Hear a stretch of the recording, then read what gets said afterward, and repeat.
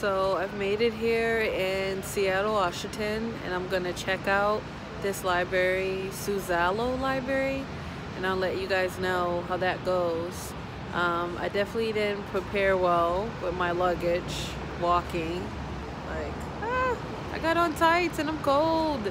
So I'll just let you guys know what happened. And my brows, I must say, you really gotta do you, you know?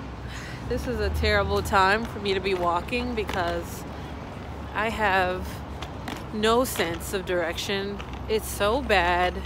I would have definitely been lost in like the early 1900s for sure, because I have no idea where I'm going. But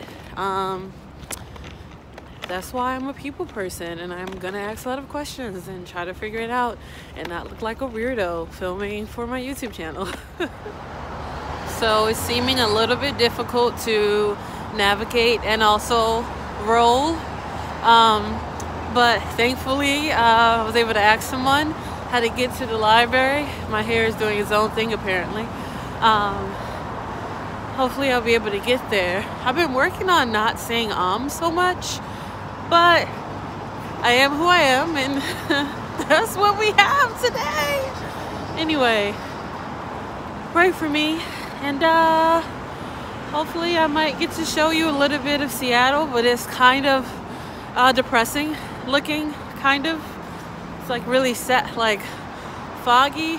I don't know if you can see, there's no sun. So one of the things that I look for in new cities that I travel to is how many brown people are there.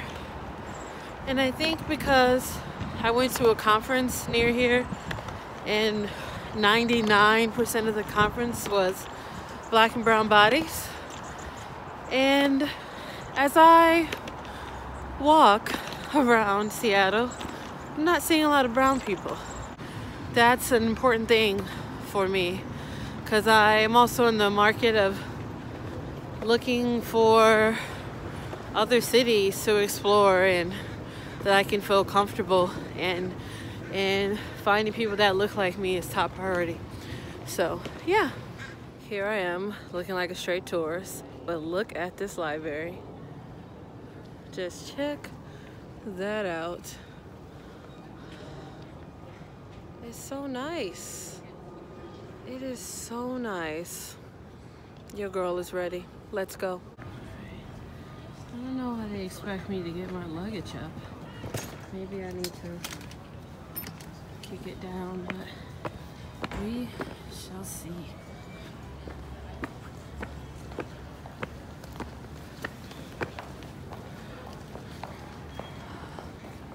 Wow, look at those lights. Some kind of ancient magic. My friend says it looks like Hogwarts, but we'll see. In honor of Henry Suzzallo. Okay.